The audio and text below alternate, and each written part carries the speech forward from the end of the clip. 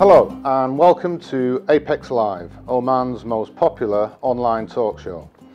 This week we are in conversation with Mr. Bill Hunt, and Bill is the Chief Executive Officer of the National Detergent Company in Oman. So Bill, thank you very much for joining us. Pleasure, Mark, pleasure. May I start by asking you, what does the National Detergent Company actually do? Well, it's a good question and a timely question for what's happening. We're really a chemical-based company, and we produced a number of cleaning products, which are cleaning, and I say that from personal cleaning, so personal care products, home care products, and general antiseptic products. All manufactured in Oman? All manufactured in Oman. We have 6 manufacturing facilities, but everything is done in-country in Oman. Given the health emergency that we're all facing, what the National Detergent Company is able to do in the light of that crisis? Yeah, what's happening is obviously of great concern, and it's something that has not just the attention of the National Detergents Company, but the attention of the world. Yep. And what we believe at NDC, we believe that we have a social responsibility. So we've been looking at what in our chemistry portfolio can be used to combat this current issue, and how can we communicate that to people, what to do, how to behave, what products to use, and then how can we transform our existing installed capacity to produce more products that can help in the fight of this topic, as well as produce more volume of the products we're already in production of. The National Detergent Company is in fact an environmentally conscious, science-based chemical company, correct? That's it. And in light of that, are you able to offer any insight into these hand sanitizers and what actually is effective? Sure. The challenge here is a little bit more advanced than challenges in previous times. And what we're talking about is a virus here, which is commonly called an enveloped virus, which means it's a little bit more difficult to kill.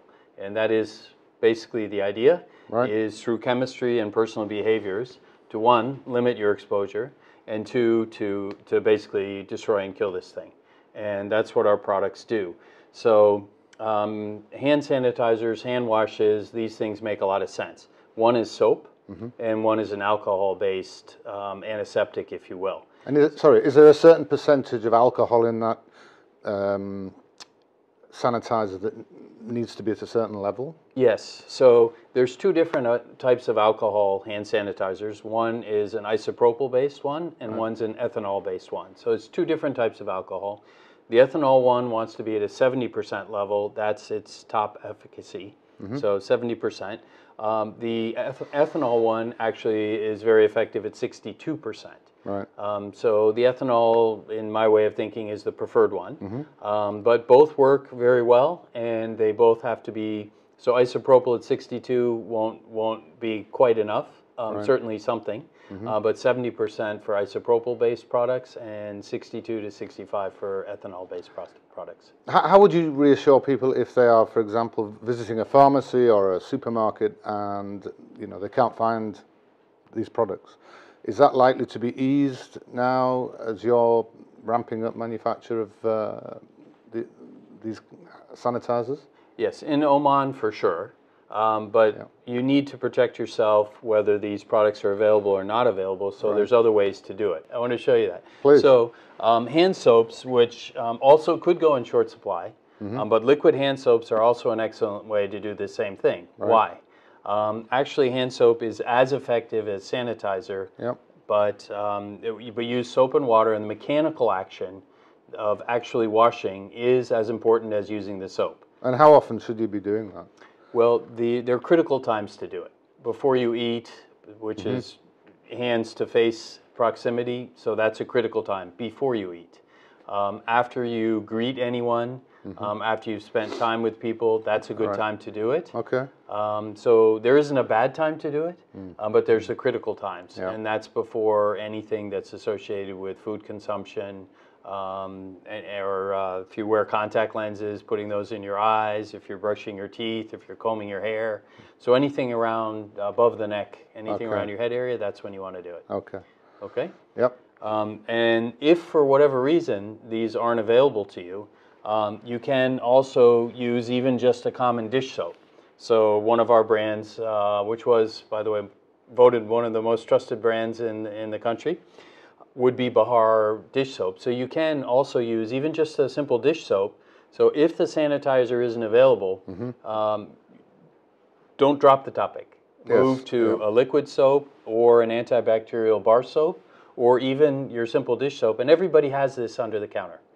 All households have some dish soap there. So that's a great option. So keep clean, basically. Yes, and that keep clean, can I run on that? Yes. Because I want to take this one step further. Okay. We think wash your hands and then you're safe, everything's good. But it's all about skin contact and keeping a virus from entering your body. Well, one of the key points of skin contact is your clothing. So powdered laundry detergent, or in this case liquid Bahar, are a way to do that. Now these don't have to be antibacterial, they don't have to be antiseptic, none of that has to be called out here, because these run when you do your laundry either by hand or by machine. These run at a pH that's very basic. So in other words, it kills acid being lower, base being higher. So maybe 7 to 9. 7 being water, 9 is a minimum you'll get with laundry detergent, could be up to 11. Have you had to modify the constituent elements of these products in light of this virus? Actually, no. It's been something that helps the separation of the dirt from the clothing fiber, and so it is something that's always been there. We're now ensuring that it's there and checking that just to make sure, but it does kill all viruses and bacteria. So the recommendation would be do your clothes every day. If you're out and about, you know, people are out and about less, but if you are out and about, do the laundry. It will, the thing that has the highest touch with your clothes, with your skin, is your clothes. If those are clean, you're starting from a very good point. I wanted to add one thing if I could, Mark. Please. Okay, so we're also in the Middle East, so a woman might be wearing a hijab, men might be wearing headscarves as well, and in this case, you have something that's on your face, your eyes, for sure over your ears, so this is a potential for a contagion to jump to you. So in this case, it's particularly important to be doing the laundry, be doing it frequently, and so whether it's washing your hands or washing your clothes, these are key topics. Well, that's all good advice, and I'm sure everybody watching appreciates that, and thank you for that. It's a pleasure. On the subject of clean, obviously Bahar is the sponsor of the Bitter About Litter campaign, which is all about cleanliness in the environment. But what's all this about frogs? Well, I'll tell you, first of all, we love Hoppy the Frog, and Hoppy the Frog wears this Bahar logo, and we appreciate that, and we really like partnering with Hoppy. And he's a symbol of the environment. He's a symbol of what we're trying to do to keep the planet in good shape, and what we say, hop to the topic, right? Yes. And so the Beach Clean programs that we're doing in partnership with Apex Media, and thank you very much for bringing us into this program. Great. Great to have you. Yes, it's just something we feel great about as people, but not only keep your hands clean, keep your clothes clean, but keep the environment in which we live clean and hygienic. Yes. And it's going to be a better earth for everyone, and we live in such a wonderful country, which is Oman. It has such a natural beauty, and the desire to be outdoors is a part of life here. Yeah. So just to be able to do that in a clean environment is so meaningful, and we want to be a part of that as National Detergents and the Bahar brand. We want to stand for social responsibility as it relates to the environment. And I think looking for positives in this current period, one would have to think that a bonus, if you like, when we come out of the other side, which God willing will be soon, there'll be a greater awareness of cleanliness, both personally and environmentally. Let's hope. Yeah, I think you're right, Mark, and you also make a good point, which is we will come out the other side. One final question I have for you. Yes.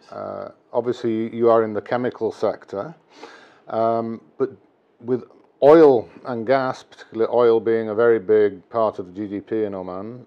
Do you participate in that as a business?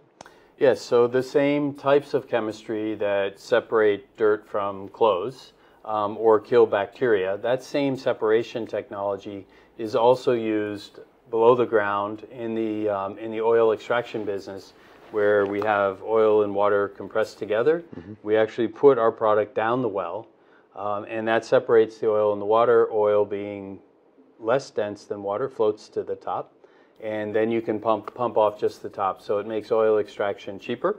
You have less that you're taking out of the Earth's core, so we believe it's environmentally a better approach. And it makes the products that come downstream then lower cost for people, so more affordable. Wow. So it's remarkably the same chemistry. That's incredible. Yeah. Bill, it's been an absolute pleasure.